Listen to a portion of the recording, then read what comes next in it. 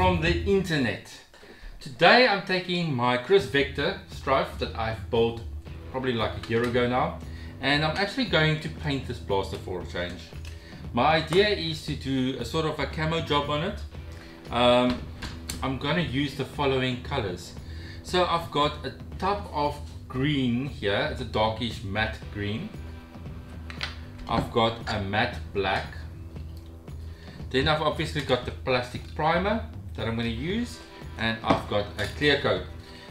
This will be the first time that I ever try and do a type of a camo job on this, and let's be honest here, this Kriss Vector build that I've done is probably my best blaster that I've got. It has to come out looking good. I can't have a crappy looking blaster that has got the best performance.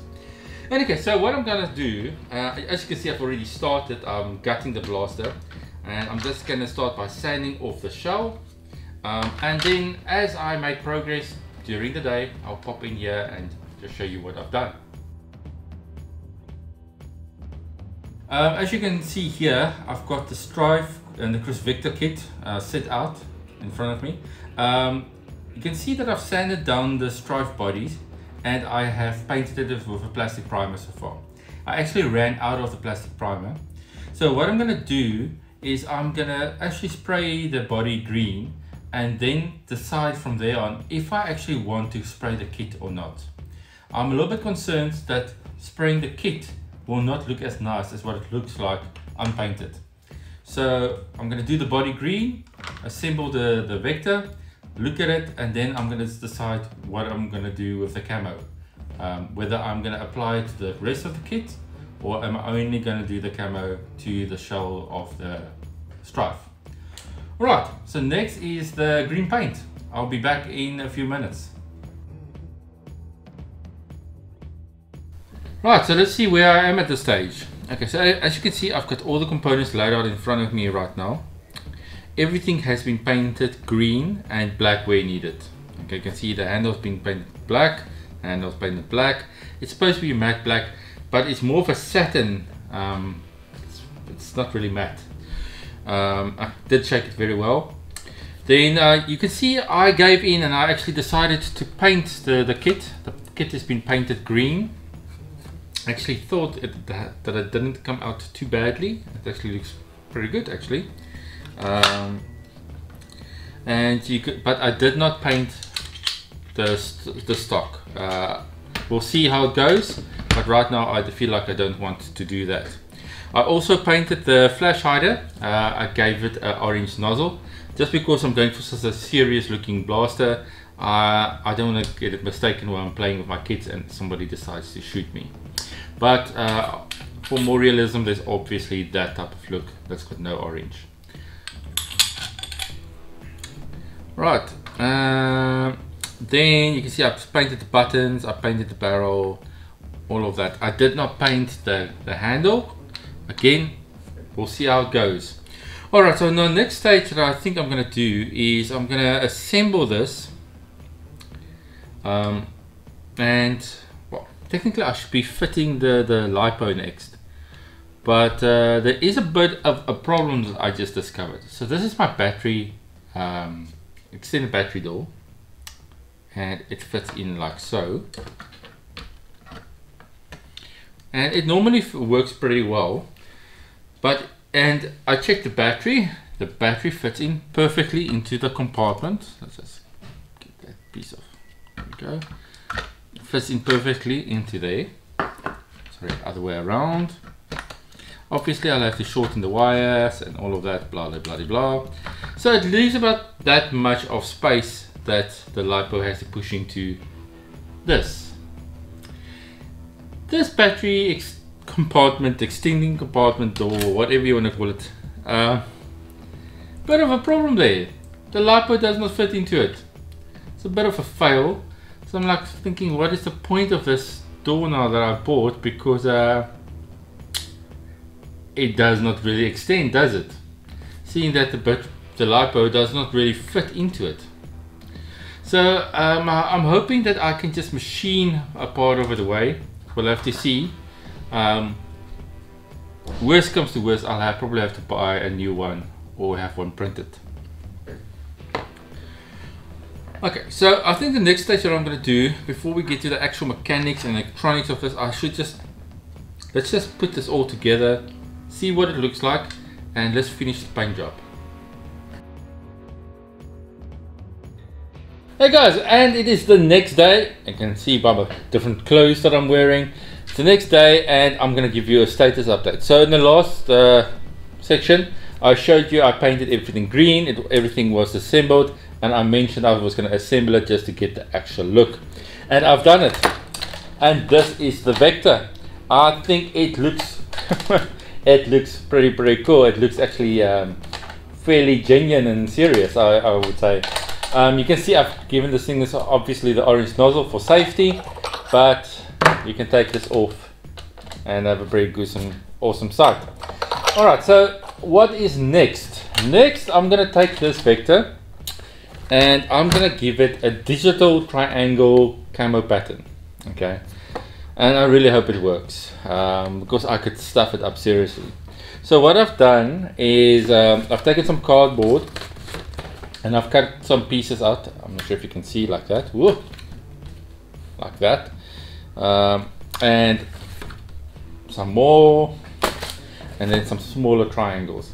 And the idea is I'm gonna take off obviously all the black pieces now, and I'm gonna overlay these the big blocks first. We're gonna start with the very rough patterns like that, and then we're gonna work our way to the smaller triangles.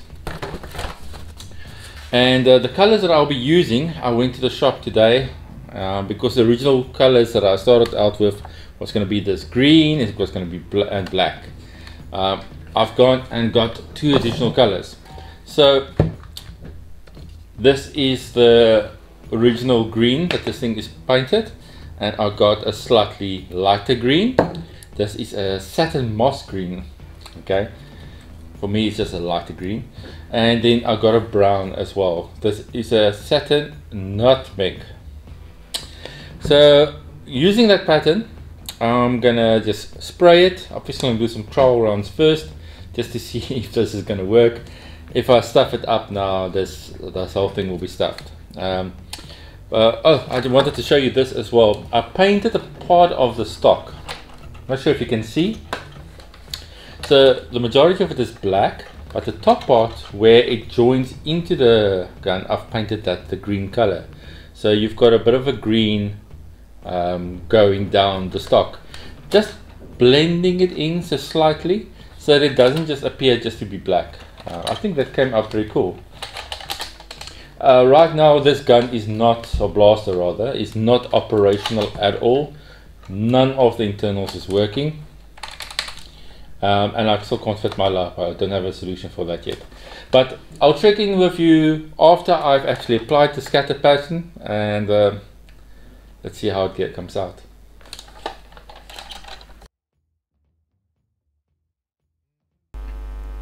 Hi YouTubers, okay, I wanted to give you a quick feedback on the camera progress. You can see here I've gone for masking tape. My original idea of using these cardboard boxes did not work lacquer, so I've decided to use masking tape to mask the shapes that I want to paint. You can see I'm busy applying it so far. The end result, well, it will tell us if this worked or not. Okay, so I'll continue with this and I'll give you an update a bit later. Alright, I'm here to give another update. It's another day. I think it's now day 3 since I actually started this project. You can see the current progress. I've started adding some black arrows here and there onto the paint scheme. I think it's starting to come out okay. I'm nearing the end. I need to fill it up, touch up these black areas here that got oversprayed. You see I just touched up this handle area over here. I screwed up the paint job right over there a few moments ago. I'm gonna have to go and fix that again. It's a real pain. I have to do the other side still. I've decided to keep the top rail black and not paint that at all. So the gun will be camoed, but the top rail will remain black.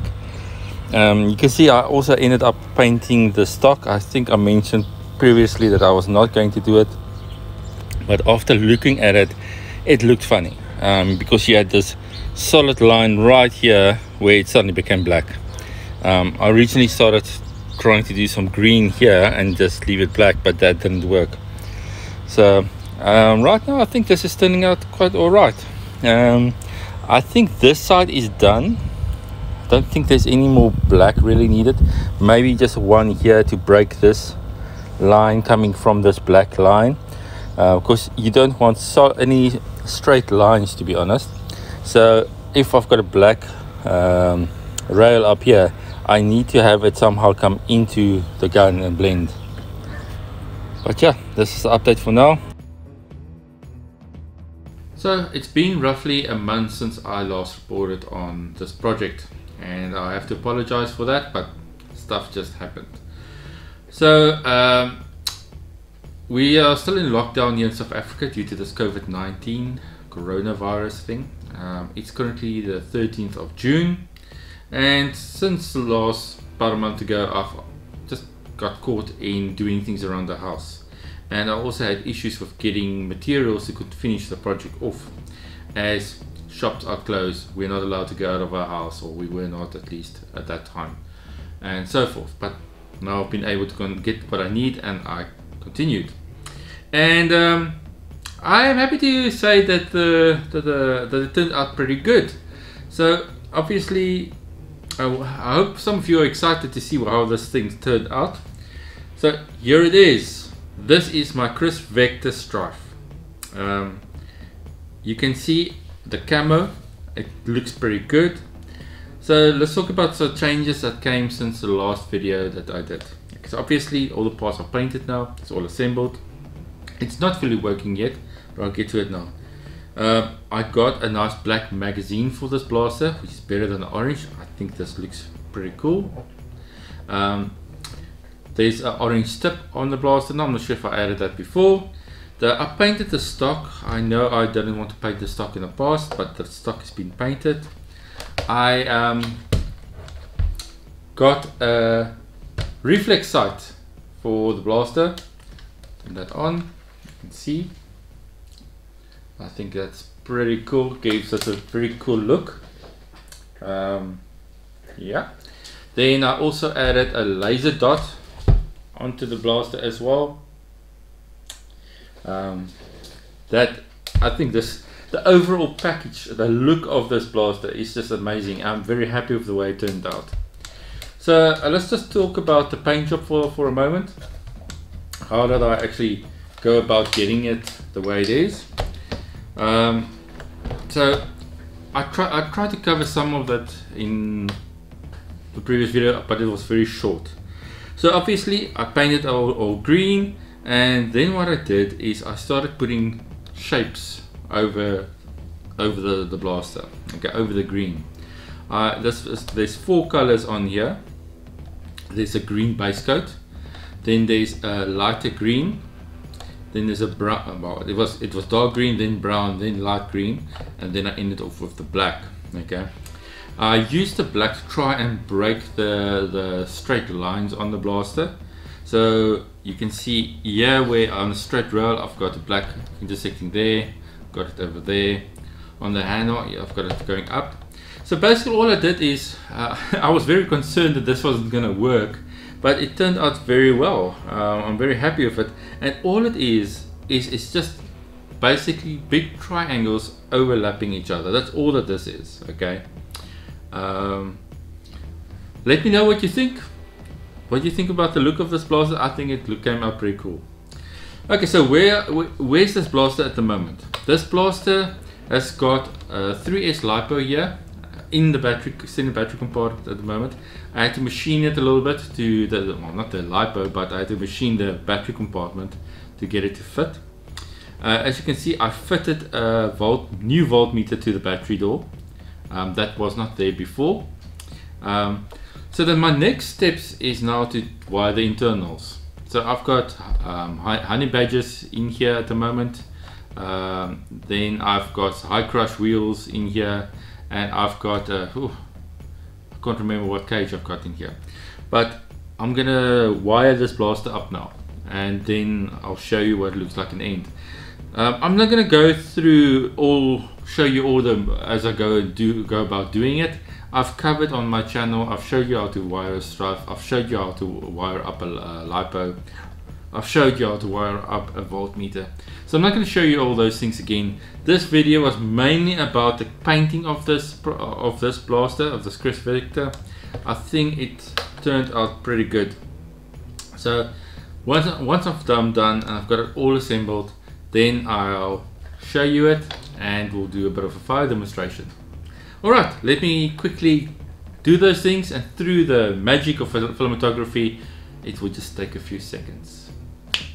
And I'm back, and here we are. The blaster is fully working and it's assembled and it's ready. I'm done. This has been a project that's probably gone on for about a year, so I'm happy to actually come to the end of it. I just discovered something that I need to show. In the box of the Kriss Vector kit, I discovered there were some stickers, and I applied these stickers here now, you can see here, and on the other side over here, and it actually gives the blaster a nice feel. I mean, you can now hold it here as an example. You can hold it here instead of the handle, and it's comfy, and I guess this is what you've all been waiting for. I mean, you can hear the blaster. Those honey badgers that's in here are very, very happy. They've got a lot of power now coming through from the 3S LiPo as well. I tested the blaster, I played around with it a little bit. It's amazing, it's amazing. You can see the voltage are running a little bit low probably on the LiPo. It's running about the 3 volts range now per cell instead of the 4. But yeah, I am very, very happy. So what I'm going to do next now is I'm just going to take it outside. Let's shoot at some targets, and so you can just see the performance of the blaster. But overall, I'm extremely happy. Okay, and we are outside, and I'm ready for the fire demonstration. I figured I would just get dressed for the occasion as well. Alright, so let me take the time quickly to show you the setup. Okay, so as you can see right here, I've got the Vector set up on a camera tripod. It's just held there by friction, as you can see there, between the handle and the magazine. And over there, I've got a target set up. Okay, so I've got a camera here that's going to record the impacts. You can see the target there, and I'm hoping that you can see the laser dot. Okay, that is where ideally we want to hit. Okay, obviously there's off center right now. I'll adjust when I get back to the blaster. Okay, we've got lots of dog activity in the background, so let's just see if I can actually aim here, and here we go.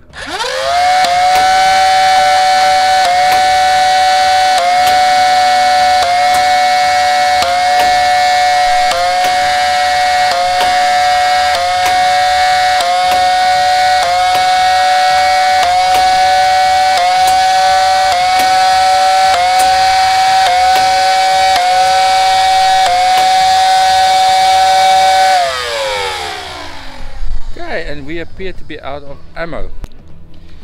Okay, so it's as I predicted, fairly inaccurate, roughly around about the target. I would say 20 to 30 centimeters around the bullseye, where most of the hits, and but I guess it's okay for Nerf. It was okay.